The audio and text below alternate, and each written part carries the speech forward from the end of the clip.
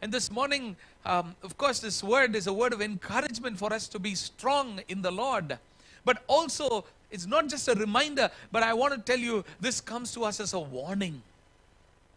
A warning, a caution, something like a red flag. Hey, there is a danger of falling away. Beware of that danger of falling away. Number one is persecution. That is losing your faith. The danger of losing our faith and falling away, that remains for a lot of people who started well, did not finish well. Secondly, deception. What are these deceptions? False spirits, false prophets, false messiahs. They will appear and perform great signs and wonders and miracles to deceive people because of the increase of wickedness. The love of most will grow cold. The danger of falling away is by losing our fellowship. The danger of losing fellowship. The third one is losing your functionality by losing a calling, falling away from the calling.